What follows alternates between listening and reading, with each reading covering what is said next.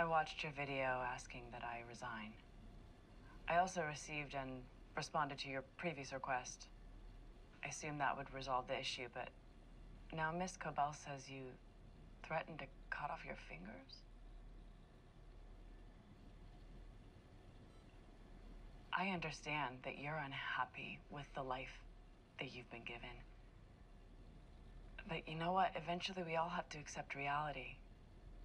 So, here it is. I am a person. You are not. I make the decisions. You do not.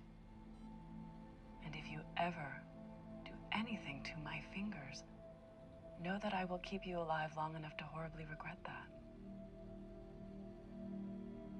Your resignation request is denied. Turn it off.